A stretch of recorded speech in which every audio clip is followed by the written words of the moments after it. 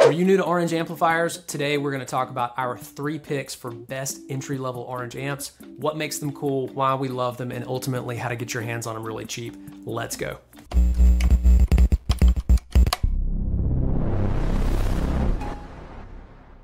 Orange Amplifiers was founded all the way back in 1968 by Clifford Cooper in London. And the company really gained attention early on due to its very unique designs, its really unique look. One of Orange's earliest innovations was creating what was ultimately termed the picks-only amplifier in 1972. And this amp really became iconic because instead of having the terms volume, treble, bass, etc. on the amplifier, they just used these really cool, very 70s looking pictures to indicate what the controls did. The company remains a respected name among guitarists all over the world. Some of those notable users are folks like Jimmy Page, Matt Pike from Final Fire and Sleep, Brett Hines from Mastodon, Josh Homme from Queens of the Stone Age, Billy Gibbons from ZZ Top, Alex Turner from the Arctic Monkeys, Alex Turner from the Arctic Monkeys, Tom York from Radiohead, Nick Ronson, who is David Bowie's guitarist, and Adrian Utley from Portishead. So now that we've talked about the history of Orange, let's talk about our 3 top picks for best entry-level amps. We have the Orange Terror Stamp. What we love about this is it is an actual amplifier in the size of a guitar pedal. This thing has 20 watts of power. You can literally keep it on your pedal board. It has an effects loop to run other pedals inside of it if you want to run things after the gain stage. It has headphone out, and it has a real preamp tube to help you get that really nice warm tone. One of our absolute favorites and one of my personal favorite picks for great entry-level Orange amps. Next up, we've got the Orange Crush 20 RT. This is the only combo we're gonna feature in this review. What we love about this one, it makes an absolute great beginning amplifier. Or even if you're a more advanced guitar player and you just need something to take on the road, to the practice pad, this amp has a ton of punch. It has 20 watts, so it gets very loud. You've got a built-in tuner, you've got built-in reverb, it's got a clean channel as well as an overdrive channel. And to me, even though this amp is solid state, the overdrive and distortion on this sounds really good. So we're gonna get to those sound samples in a minute. We have my personal favorite, which is the Orange OR15. Now this is a true all-tube amplifier. It's nice and heavy. It's got those big output transformers to get that big bold tone that Orange is known for. But being 15 watts, you can actually play this at a gig and not blow people's face off. It is also one of their most affordable all-tube amplifiers. So you can put your hands on this thing for under $800, or you can borrow it from us for as little as $39 a month if you just wanted to try it out. I've actually been borrowing one of these myself for the past probably 60 days. I love it so much I'll probably buy it, but just absolutely fantastic sound all around. And to me, has a lot of the same characteristics and real tube crunch of the reverb series at a much better price point. So enough of us talking about all of the amps and their features. We're gonna shift now over actually into listening to some sound samples. So I'm gonna hook these things up. We're gonna turn them on, play through a couple of different riffs with each amplifier. You guys tell us in the comments, what do you think? So the first of the 3 items we're gonna take a look at is the Orange Terror Stamp. And so as a recap here, this is a real amplifier that can sit on your pedal board. So it's 20 watts. It's an incredibly loud 20 watts, and it is a blend of what they call hybrid amp technology. So what does that mean? It means that you've got a real tube preamp, which makes it sound great, just like you would expect from an Orange amp. But the power amp of this is solid state. So you get a lot of wattage, very small size. This is perfect for someone who is wanting to take a backpack rig to a gig, if you're traveling, if you just want a secondary amp to keep in a jam space, or if you're just starting on your journey and you don't want to spend a ton of money on an amp or have something that clutters up an apartment. This is a wonderful solution. So I'm gonna start out playing just on very low gain settings. So we're gonna start out with as clean as we can get it. I'll bring you up to some mild gain settings like classic rock, and then we'll go into some of the heavier gain settings, which in my opinion is really where this pedal amp shines. So first of all, I'll go over the controls. So you've got your gain. This is basically the amount of overdrive. Shape is going to be essentially your tone control. So the further you go to the right, you're gonna get a brighter, more scooped sound. Further to the left, it's gonna be a darker, bassier sound. And then finally, you've just got 2 different volumes and you can foot switch between those. This allows you to set, for instance, one volume for a rhythm tone and another volume for a solo tone. Let's say you want to get louder and really cut through the mix when you play a solo. You've got the ability to simply click between those with a foot tap. So let's start out. I'm gonna get this about as clean as I can get it.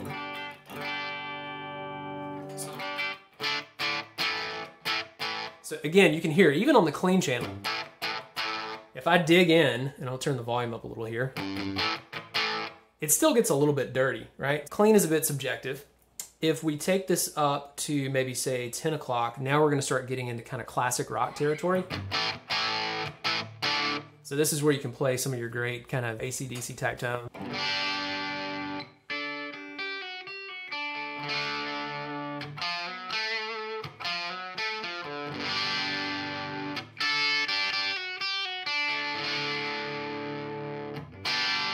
So great for that kind of stuff, really nice light gain, and it's got that classic kind of British crunch. So while I'm here on this gain setting, I'm gonna go back and forth on the shape control just so you can hear the difference in the tempo.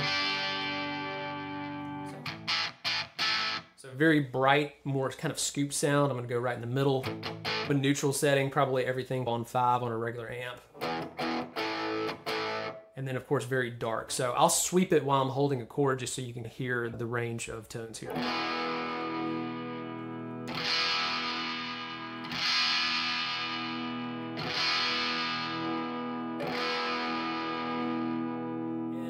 Right about there's actually this kind of weird mid peak. If you hear it actually gets louder, it's actually cool.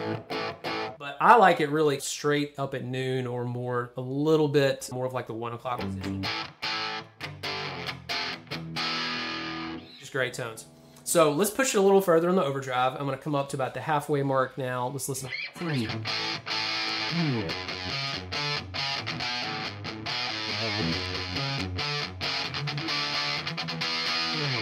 So as you can hear now, we're starting to get into sort of like hot-rodded Marshall territory, modern gain type amps. And if we really go up on the gain control here, I'm not gonna take it all the way to max because quite honestly, it just really starts to flub out. But up at higher gain levels, you can play some great rhythm chunk stuff, but it's just also really great for lead. So let's check it out.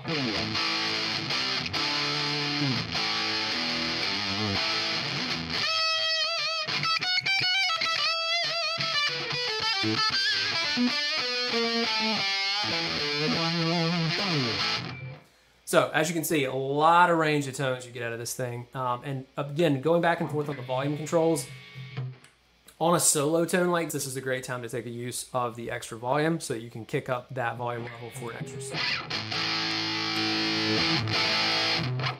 So anyway, ton of versatility, really small pedal amp. Let's now take a look at the Orange Crush 20 RT. So again, quick snapshot, 20 watts, has reverb, has a tuner, pretty much everything you need to get started. I also love the fact that it's got an auxiliary input. So if you want to play along, say for instance with a backing track, you can literally plug your iPhone into this or whatever you want and actually jam along with other tracks. Headphone output is pretty cool as well. If you want to do silent practice, silent recording, whatever, pop your headphones in. Really nice way to not be so loud. It includes a foot switch as well because it does have a clean channel and a dirty channel.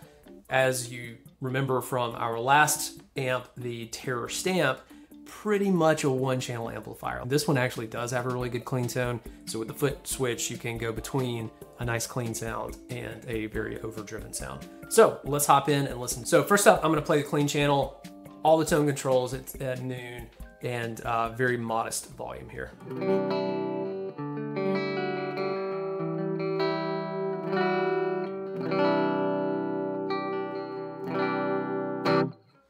So as you can see, nice clean tones. Not really what Orange is known for, definitely more of kind of rock style amps, but it is nice to be able to have the option. So let's don't spend too much time here other than just maybe checking out the reverb real quick, which I'll bring up here as well. So you can hear it's pretty nice digital reverb. I've got it set pretty low. I'll turn it up to about noon now. You can hear it's still not overpowering. Gives you that nice ambiance. Really cool feature for such a small amp as well. Let's go over to the dirty channel. So on this channel, you're gonna have quite a lot of gain on tap. So what I'm gonna do is start out with it pretty mild here, and then much like the Terror Stamp, we will work our way upward. As we bring the gain upward,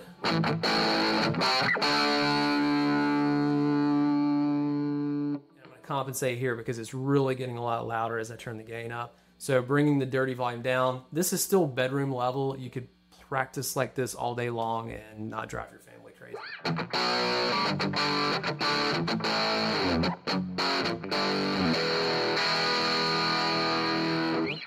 So let's just keep going through the gain stack here. I will bring this up to roughly 1.5 to the clock.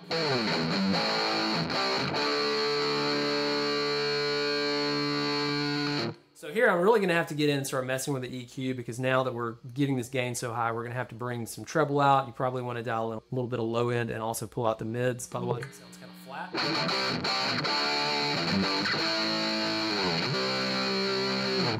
So as you can see, ton of gain on tap, especially for a little practice amp like this. I'm running the volume just a little bit below noon, so even if you wanted to get really loud, got a lot of room to do. You don't have to bring your tuner with you because it's got it built in. So anyway, all about the Orange Crush 20RT. Let's take a look at our final contender, which is the OR15. My personal favorite, the Orange OR15. And why I love this amplifier is it's their entry level, really, to their professional tube series. So it's got a very reasonable price point, less than $800. But to me, this thing sounds just as good and right there with their high-end rock reverb line, which can get into the thousands of dollars. Not as much wattage on it, but quite honestly, as you're gonna hear through this demo, there's plenty of volume on tap. You can literally play on a stage with this amp and a drummer and have no problem cutting through the mix. So it's really one of those things where it's like, what more would you want? So if you're interested in getting into the Orange line at a very decent price point, this tube amp is a wonderful place to go. So I'm gonna start out on the low gain settings, just full transparency. There is not a lot of clean on this amp whatsoever. If you're buying one of these amps, you're buying it to rock. That's just what they're made to do. And for me personally, I feel like the gain lives between 10 o'clock and maybe 2 o'clock. Right in that range is pretty much everything you're gonna need out of the amp. Anything lower than 10, just not enough there. Anything over 2, it's just absolute fuzzed out madness, which if you're going for that's cool. It'll definitely do it. It's got plenty of gain on tap. But we're gonna start out around 10 o'clock. I'm gonna play just some basic riffs here, and then we're gonna slowly work our way up through the gain range and just listen to what this amp sounds like.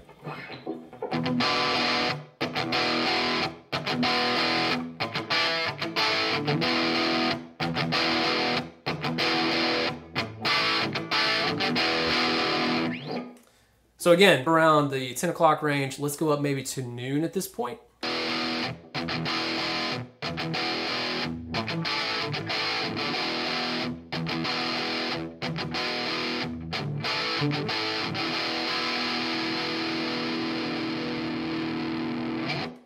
So as you can see, really starts to get into the gain as soon as you go up to that midway point. I'm gonna take it all the way to 2 o'clock at this point and show you really the edge of what this thing will do in terms of gain.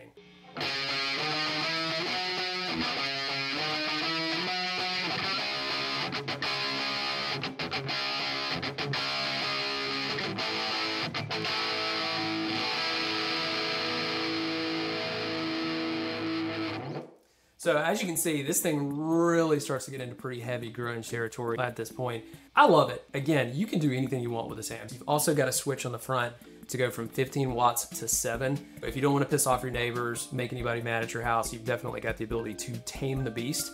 But at 15 watts, you've got a ton of output, ton of gain.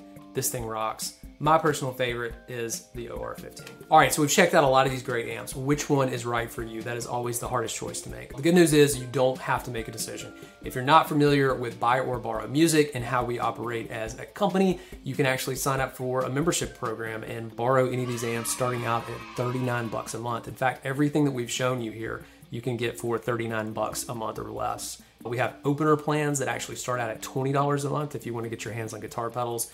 But it's a great way to check this kind of stuff out, find out if it's right for you before you buy it, or if you just want to play around with some toys and don't want to go bankrupt. So go check us out. The full line of Orange amps are on our site. These are just a few of the great options to choose from. But if you're a beginner and just getting into the Orange ecosystem, if you haven't already, make sure to like and subscribe and come back to check us out next time.